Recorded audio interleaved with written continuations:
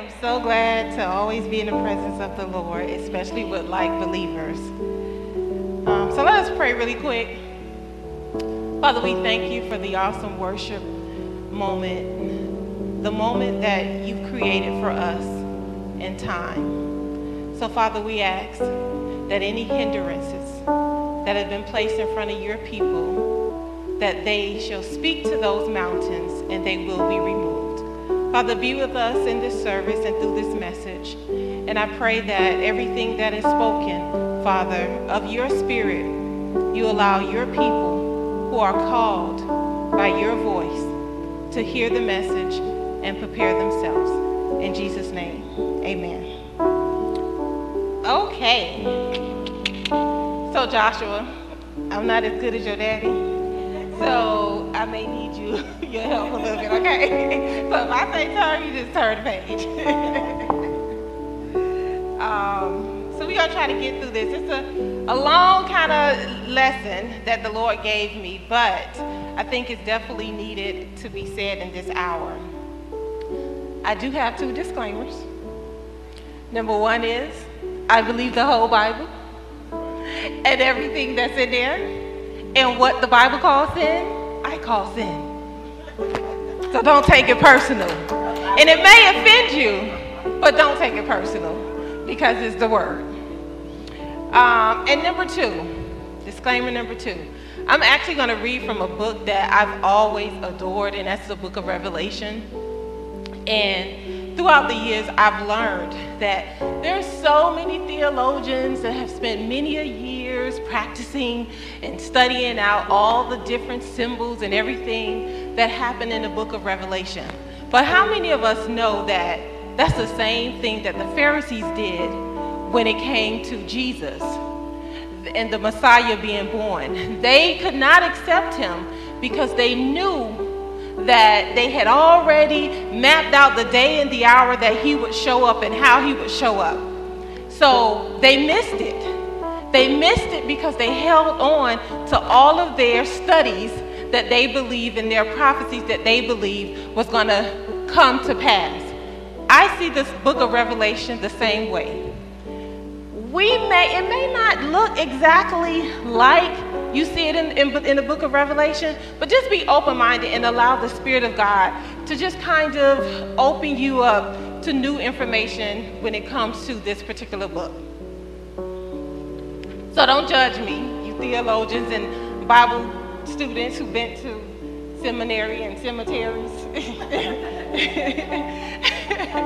Just know that if it's not of God, trust me, he'll fix it, he'll correct it. He will correct it. All right, so the word that God gave me, and I think it's so relevant for this hour that we're in. The title is The Rise of the Remnant. The Rise of the Remnant. And so in order to go through this book, we're going to use scripture to interpret scripture, and whatever else God gives us, we'll go from there. Amen? Okay, so let's see. Revelation 13 through 15. And when the dragon saw that he was cast out unto the earth, he persecuted the woman which brought forth the man-child. And to the woman were given 2 wings of a great eagle, that she might fly into the wilderness, into her place, where she is nourished for a time and times and half a time from the face of the serpent. And the serpent cast out of his mouth water as a flood after the woman, that he might cause her to be carried away by the flood.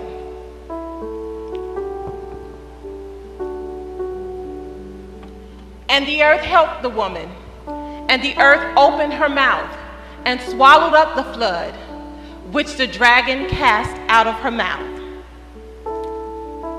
We're going to focus on Revelation 17.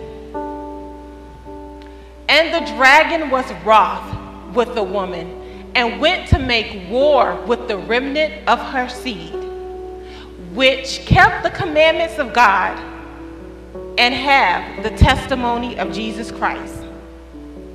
For the sake of making things easy to understand, I'm going to focus on this one verse only, and I'm going to try to point out 5 things that's highlighted in verse 17. Number 1 is the remnant of her seed, the dragon that was wroth, the war that was made, and those that kept the commandment of God and the testimony of Jesus Christ.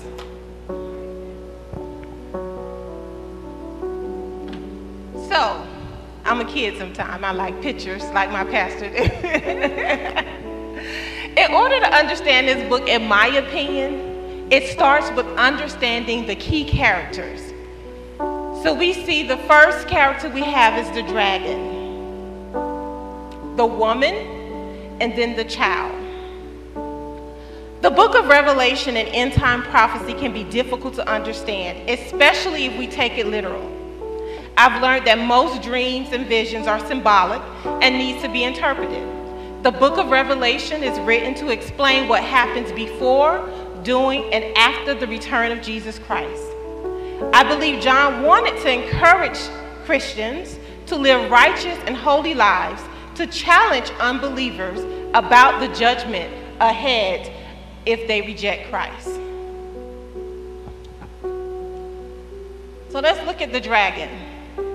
Remember, we're going to use scripture to interpret scripture.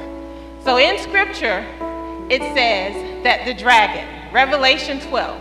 So the great dragon was cast out, the serpent of old, called the devil and Satan, who deceives the whole world. He was cast to the earth, and his angels were cast out with him.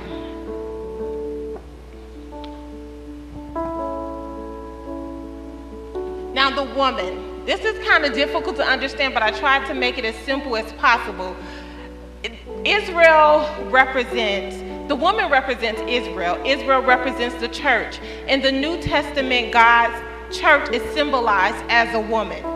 Clearly, the woman is Israel, giving birth to the Messiah. He's offering her spiritual offsprings are the sons and daughters she brought forth through Christ. So Paul says in Galatians, and if you are Christ, then you are Abraham's seed, and you are heirs according to the promise. Now, of course, this one is pretty obvious. It is Jesus, and he is the child. The woman is described as giving birth to a male child who was to rule all the nations with a rod of iron. Revelation 5 says, she bore a male child who was to rule all nations with a rod of iron, and her child was caught up to God and his throne. The verse continues, and her child was caught up to God and her throne. This language here makes it very clear that Jesus is the child that John is speaking about in this book.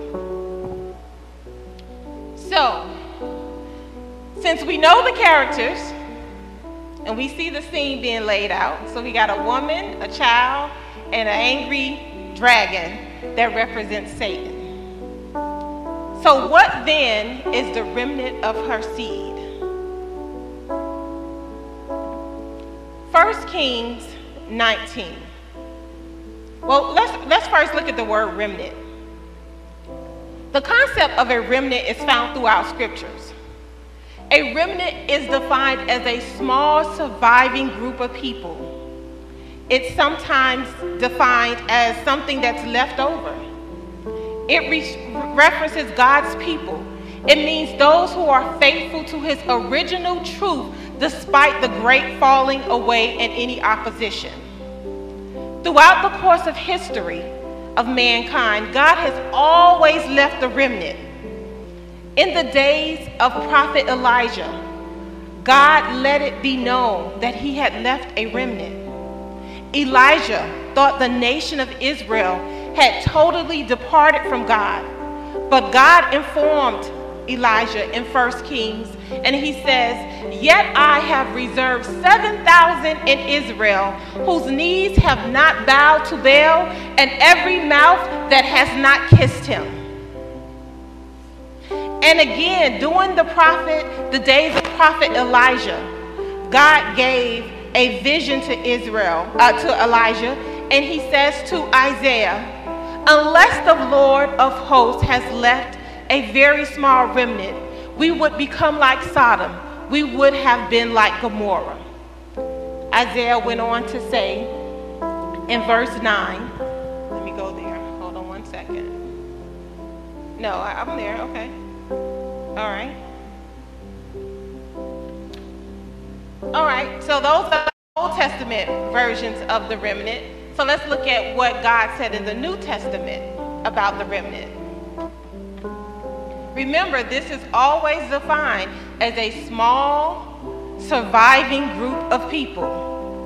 It's not the masses, it's a small, surviving group of people. So Paul says in the New Testament, he actually called himself a member of the remnant of Israel. And he says, Romans 11:5, "Even so, then, at this present time, there is a remnant according to the election of grace." Romans 9:27, he says, "Isaiah also cries out concerning Israel, though the number of children of Israel be as the sand of the sea, the remnant will be saved."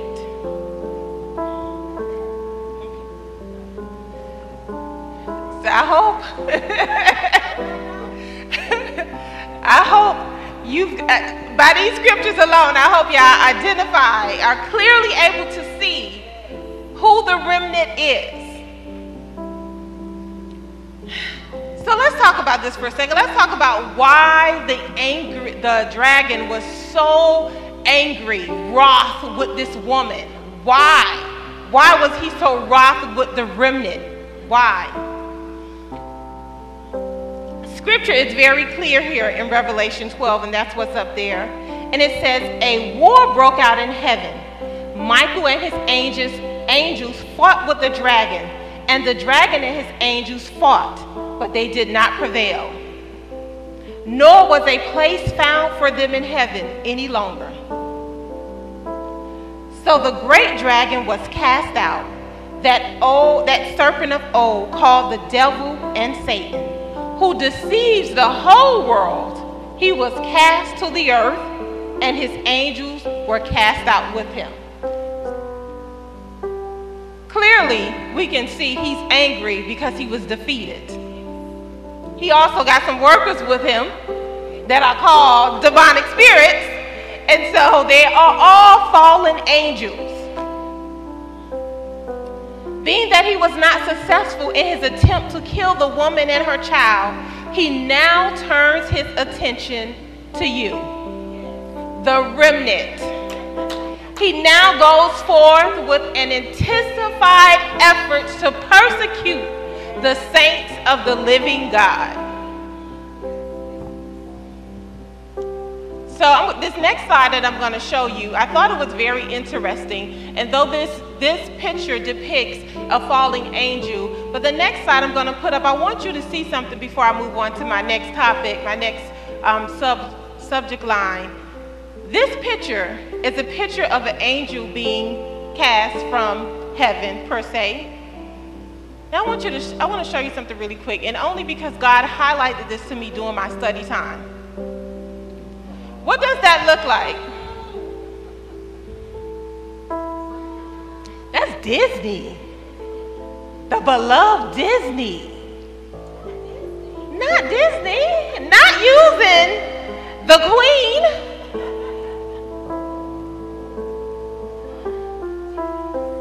So when I saw this, the first thing I said was, the devil is not hiding. He's not hiding. They are recreating the stories of the fallen angels in the Bible right in front of our faces and presenting them to our kids.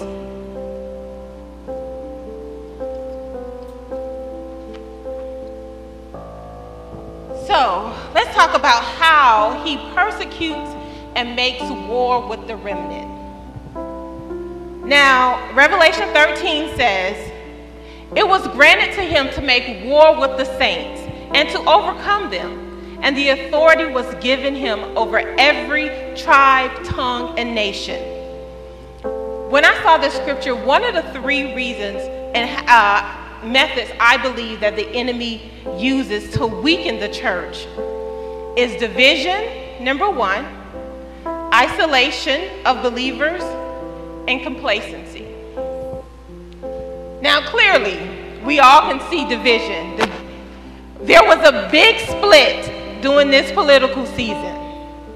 So we absolutely know that the enemy was involved, and that was one of his methods that he was using to persecute the remnant. He was causing division like never before. And it was clear across the nation. I mean, the numbers, even every news channel has said it. There is a split in our nation. Scripture tells us this is part of the persecution. This division was brought on to make war, bring war with the remnant. Some of us still can't go back to our churches. Now that causes the believer to be isolated. Do we not see the isolation that has happened? He has gone after this woman. Not only has he divided her in the nation, he has also now caused her remnant seed to be isolated. She's now isolated and alone. God never called us to walk this journey alone. The more that we are not included in one another's walk and journey, the more and the further away we get from the Word of God. So this isolation that is happening, it is part of the enemy's plan. It's in Scripture. He's persecuting this woman and the remnant of her seed. This weakens the church and makes us vulnerable and powerless. Now, complacency.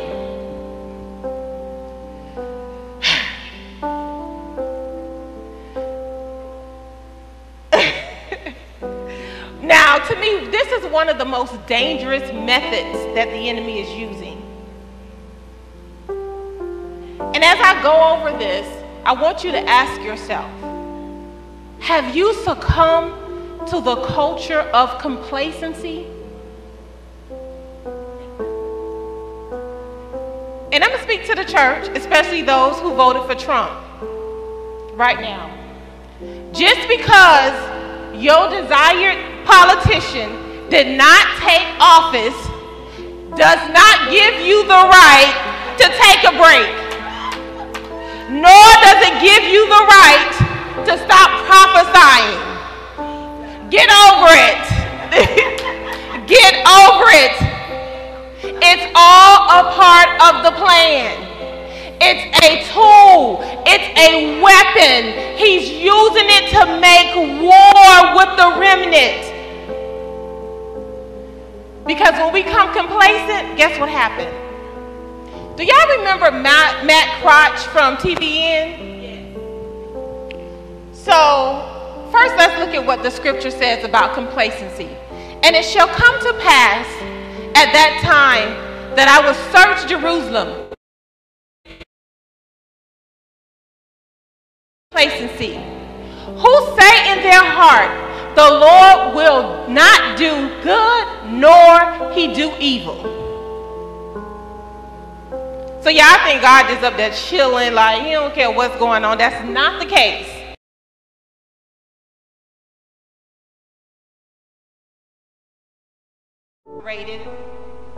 They are definitely unpopular. because the dragon is warring against them. Jesus said, if you love me, keep my commandments. That means you may be a part of cancel culture. They may have to cancel you out. You may not be able to upload the Busted Challenge on your social media. You may not be able to do that. I'm serious. You just can't, because you're a part of the remnant. The remnant cannot do the Busted Challenge. I'm sorry. You cannot. Those who stand on God's word and not the word of man, nor politicians, nor media, but you keep the commandments of God. If you love me, keep my commandments.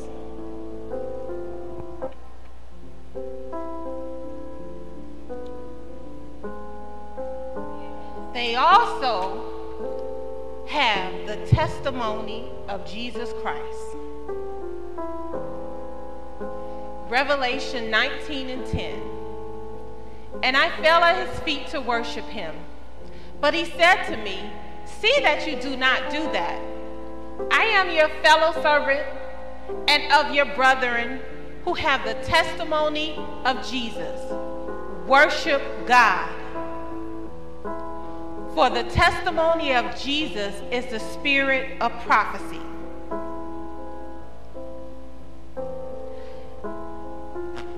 This is defined as the spirit of prophecy, meaning that Jesus is witnessing to the church through the vehicle of prophecy.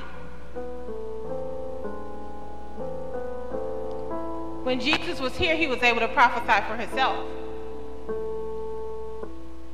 Now he uses his prophecy, his prophets, to do his work.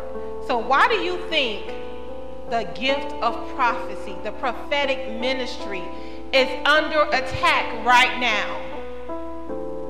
We just saw the division. We just saw the isolation. We saw the complacency. We saw the weapons that he used. This is one of the weapons. The prophets got it wrong. The prophets got it wrong. The prophets got it wrong. It reminds me of when they was teasing Elijah in the Bible. I mean, come on. It's not to... The testimony of Jesus is the spirit of prophecy. The war is not on the prophet. The war is against Jesus. It's against the spirit of prophecy that rests in his remnant seeds. Do not allow people to tell you who you should listen to and who you should follow.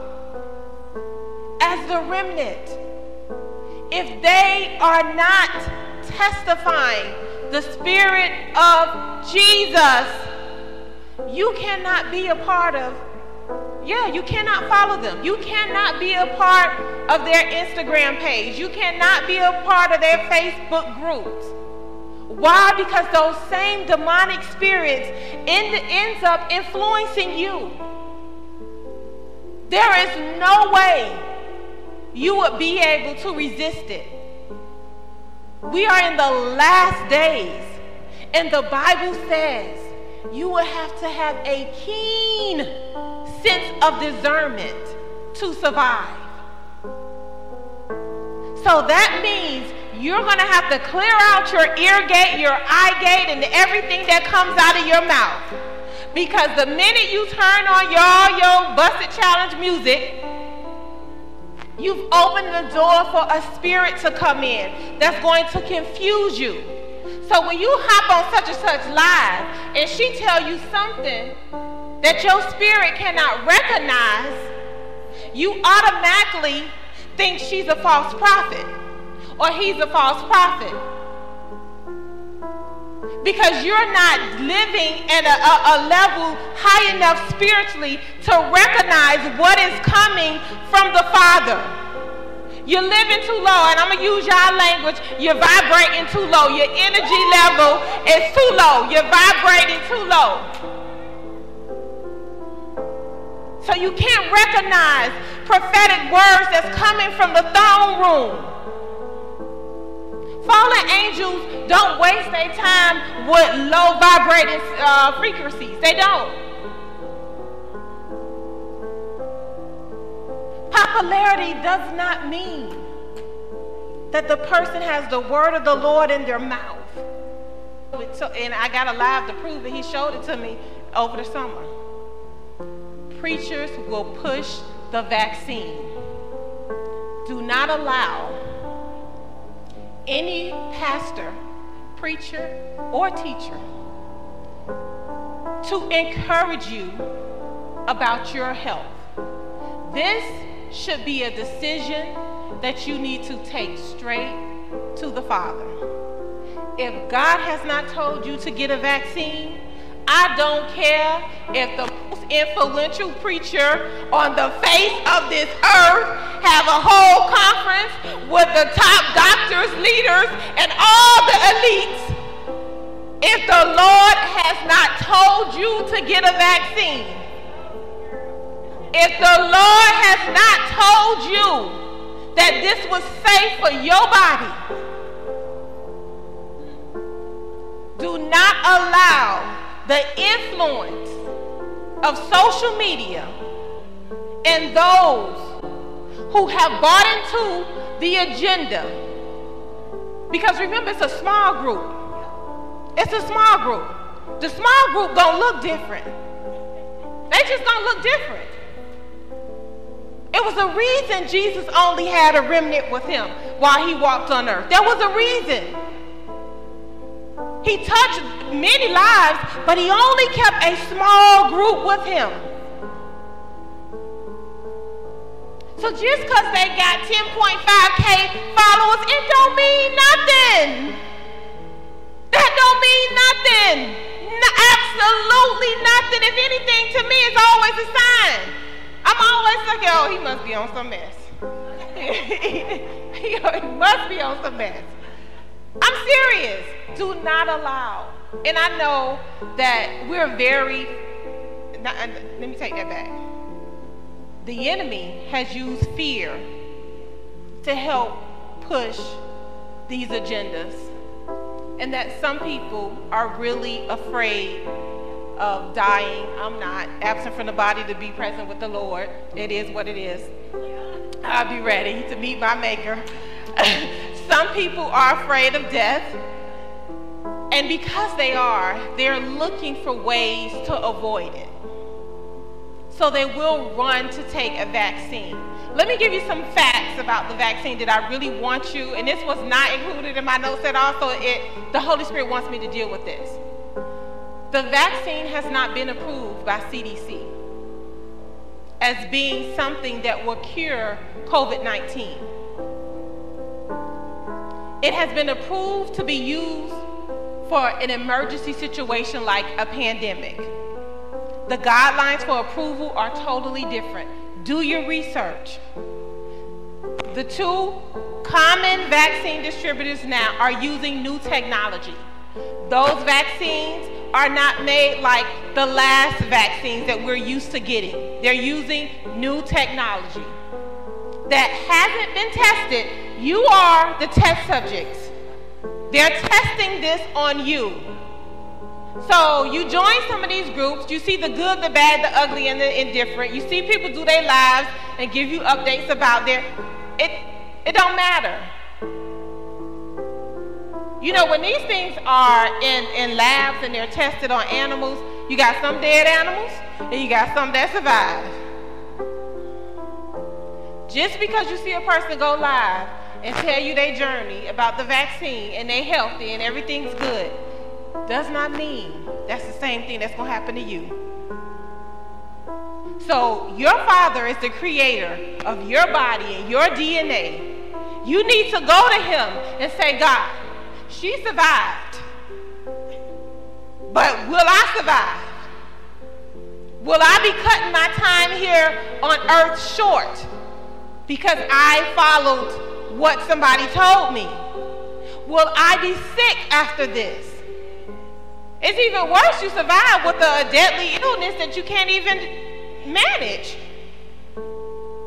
So please keep that in mind, you guys. Do not allow, I don't care if they're black, white, or indifferent.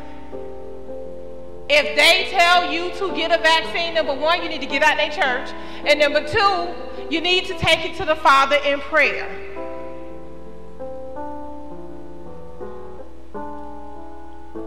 One of the gifts of the Holy Spirit is prophecy. This gift is an identifying mark of the remnant church. This is why it's under attack. The church is still going to prophesy. I don't care if they got it right or they got it wrong. They still going to prophesy. It's a wonder we see this gift under attack.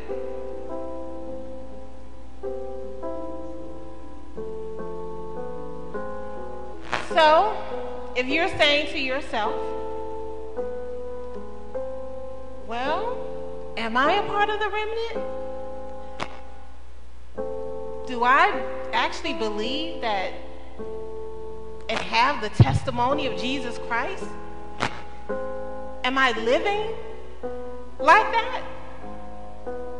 Can I defeat Satan when he actually shows up?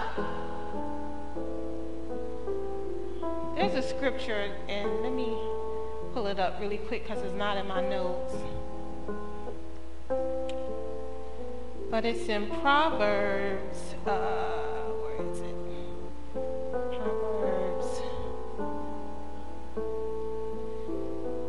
22:3.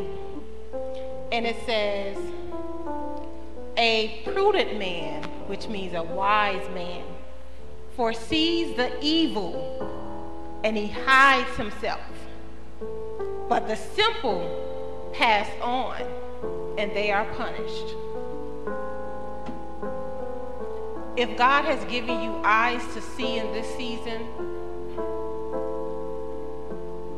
and not the third eye, we close every third eye that the enemy has opened for you. Every demonic gift that you done tapped into with your crystals and your meditation. We close the door in the realm, the demonic realm, because you could prophesy out of a demonic realm. You can prophesy the devil's agenda, because remember, they're fallen angels. So they have an agenda. You can prophesy from demonic realms. But if you, the Bible says, if you're a wise man and you see evil, he hides himself.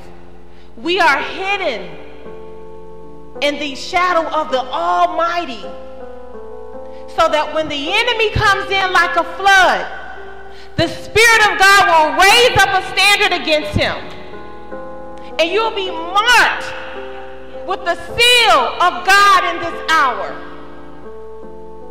Do not allow yourself to get complacent in this season.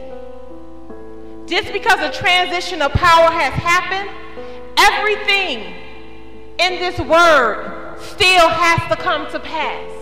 Bible prophecy must be fulfilled. And the fact checkers can fact check it, because it's true. It's in the Word of God. He is the absolute truth. We can all be a personal witness for Christ.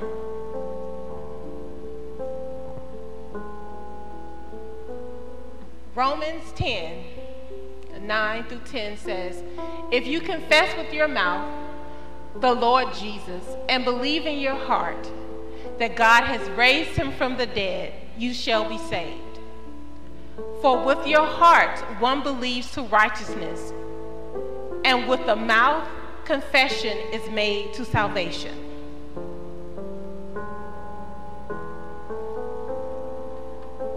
If you think you're a part of the remnant, see, I did it. Pastor didn't think I could do it within an hour.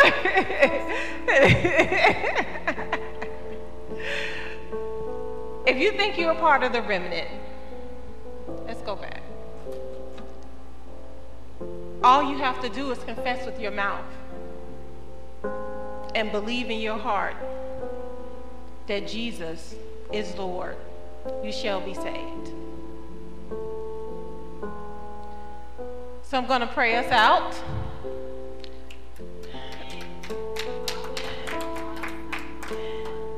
And what I want to pray about is, I want to pray about the remnant. I want her to be able to recognize persecution, recognize spiritual wickedness in high places, coming to make war with the remnant of her seed. So, Father, this morning we thank you. We thank you for the word that you brought forth in this hour. I pray that every ear that has an opportunity to hear what the Spirit is saying will listen to what thus says the Lord and prepare for the persecution that is coming. Father, those of us who have been sealed by your mark, help us to remember that we are to remain faithful to you in this hour, despite what it looks like. Even when the enemy looks like he's won, we remember that in the end, we win. Satan knows his time is coming to an end. That's the only reason he's making war with her remnant. He wants to take as many souls with him as possible. But on this day, God, we're asking that you snatch them out of the hands of the enemy. And that every weapon formed in their lives to keep them bound to demonic influences, I'm asking that you break it now in the name of Jesus. That you will prepare them for what is to come in this hour. Prepare them for the war that is on the body of Christ, for the war that is on the remnant of her seed. Father, for every person that is watching, that hasn't made a decision to serve you, I'm asking that you would deal with their hearts, that you would show them that you and you alone are the only way. No matter what anybody says, there's only one way to the true and living God, and that is through Jesus Christ, the one who died on the cross for my sins and your sins. So we thank you, Father, that you would go across the airways and every call to repentance will be heard.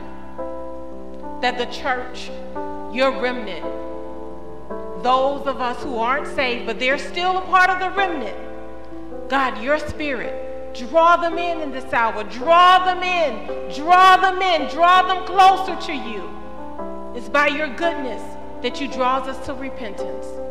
So, Father, we bless your name. We thank you that those that need to be saved will say the prayer of salvation. They will remember the scripture, and that they will give their life to you. We love you, Lord. In Jesus' name, amen.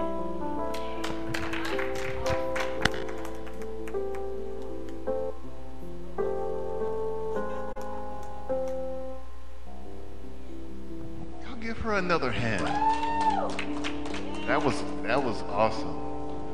Yeah, you knocked it out, and you knocked it out. I was like, 19 slides? She knocked all 19 of them out. It was good. So we're gonna go ahead and man, that's an everlasting gospel. That's an everlasting gospel. That's something that you can listen to forever. If you take that same stuff that she just said and apply it 30 years from now, it'll still apply. It'll still produce. So that's right, and that's why I think when God sends people to like how she was talking about these different churches, you got to make sure they're like-minded. That's why I think God gives us people who have like-minded, because we feed off each other. You know, that fed me. That fed me, and I hope God feed you all, but we feed each other. And my point is, and I hate to sound cliquish when I say this, we produce after our own kind. You know? It sounds bad, but it's the truth. It's like we're not a clique, but we all kind of the same kind of people. Same thing she's talking about, we ride along with you. We're not like, I don't know what she's talking about. No, we all the same over here. Yeah, we all got a different flavor, but we all saying the same thing. And I think when it comes to the church as a whole, we all got to be saying the same thing. We may look a little different. Some people may have a little traditional thing to, you know, hooping house. Yeah. But we ought to be saying the same thing. Every church should be saying stuff like that. So I think it's the remnant needs to wake up, and I love that title. They need to rise. The remnant needs to rise. It may not be a whole lot of us, but one can chase away 1,000, two can chase away 10,000. All you need is a little bit. The Bible says those 12 disciples that Jesus had turned the world upside down. So I'd rather be a part of the small group that will turn the world upside down. So that's great. That's great. Y'all give her another hand. We're raising up some good ministers here, aren't we? Dear God, I love this church. If I wasn't the pastor here, I would join this church. This is a cool church. We get to grow and we get to develop and we get to preach the gospel and just be ourselves. I can tell you were just yourself. You weren't trying to be like anybody else. Me and my wife was talking about, I hate to be rambling, but me and my wife were just talking about that yesterday, about sometimes in the church we produce clones after each other, and that's not good. I mean, we all seen the little videos when the guys can imitate another celebrity. It can sound just like them, but ain't nobody gonna pay to see that person. I mean, you give it a little likes and thumbs ups and some comments, oh, that was cool, but the original person is who they're gonna go see. They're not gonna look for an imitation. And my charge to you all, as we build churches and we come up in ministry, identify yourself and be you when you minister. Okay, so good example, my sister, very good example with her 19 slides. I do 5 and 6, but she did 19, and I'm like, wow, I need to learn from that. But that was great.